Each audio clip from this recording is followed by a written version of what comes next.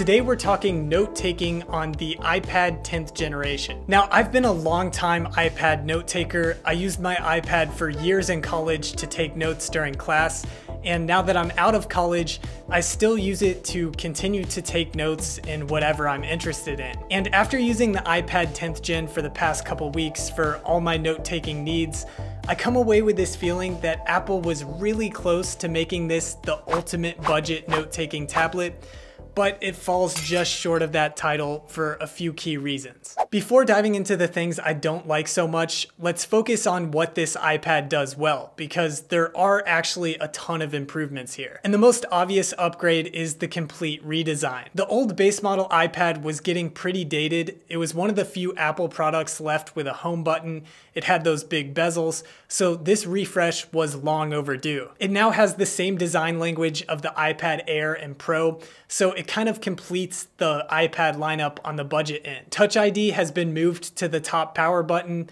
You get stereo speakers when in landscape mode, and you also get a USB-C port on the bottom, finally leaving behind the Lightning port. And while it's the last of the iPad lineup to get a USB-C port, it's the first to get this new front camera placement. Now it's on the right-hand side, which means when you're in a video call in landscape orientation, it won't make you look like you're looking off to the side of whoever you're talking to. This is a big improvement, especially as video calling continues to become more and more common in today's environment.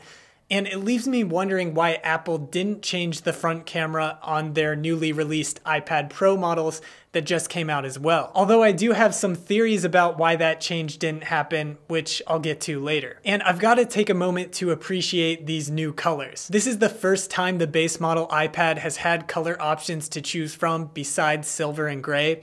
And in my opinion, this yellow looks amazing. When the light hits it, it really makes the color pop, and it looks great when combined with cases and accessories. Internally, this iPad gets an upgrade to the A14 Bionic chip, and this obviously has more than enough power for more simple tasks like note-taking and drawing, but it'll also keep up with some of the heavy lifting if you have plans for things like video editing or 3D modeling. Although, of course, if those are your primary use cases, I would advise spending a little bit extra to get the M1 iPad Air, which has noticeably more power. So the display, it's about 0.7 inches larger than the 9th generation display, so you get a little bit of extra room to work with for writing and drawing, which is really nice, especially when doing things like split screen note-taking. Now, the one thing that holds it back compared to the Air and the Pro displays is that it's not fully laminated, which means just like the previous base model iPad, it feels like there's a small air gap in between the tip of the pencil and the screen itself. This is most noticeable when looking at it from an angle while writing. That being said, it's still a good looking display with great colors, pretty good brightness at 500 nits if you want to use it outside,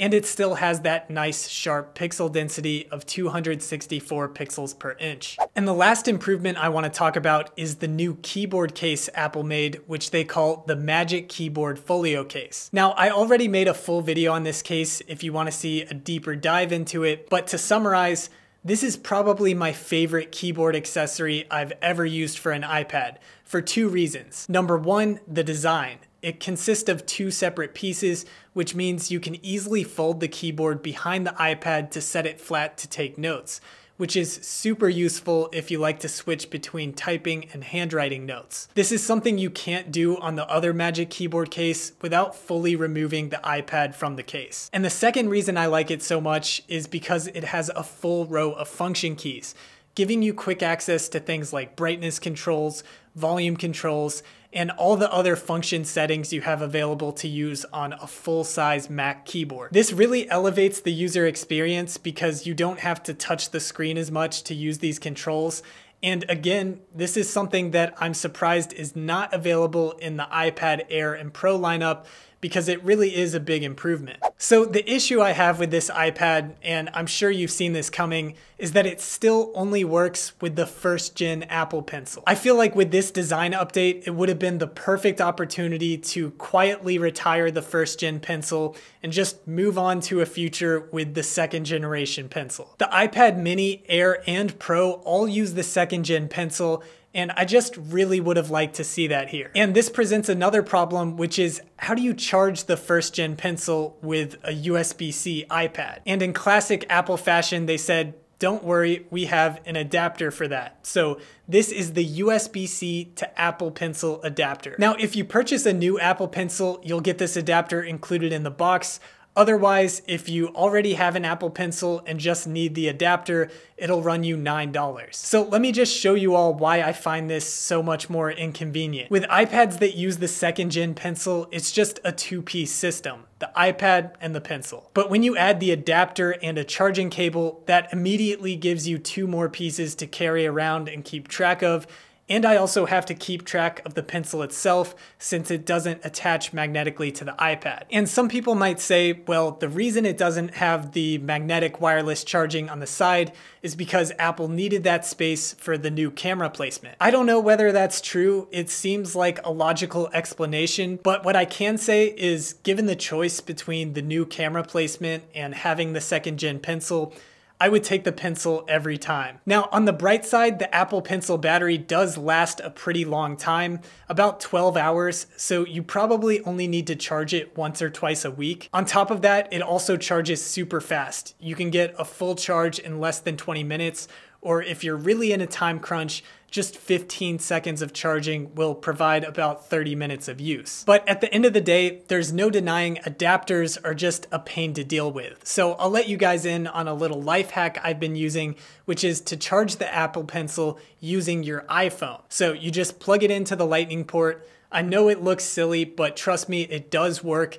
And this is how I've been getting by with the new iPad without the adapter. Of course, you will still need the adapter for the initial pairing process, but in terms of daily use, I find this much more manageable. And finally, the price. This iPad is going to run you $449.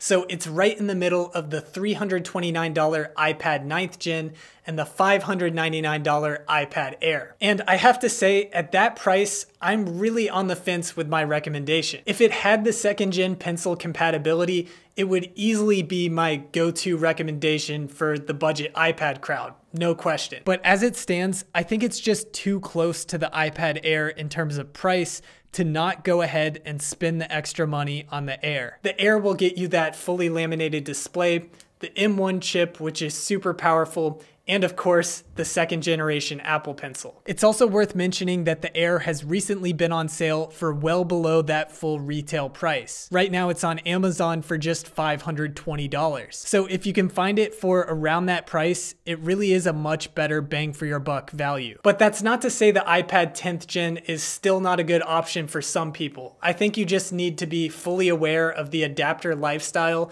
and whether or not that'll be an issue for you. Thanks for watching, and I'll catch you all in the next one.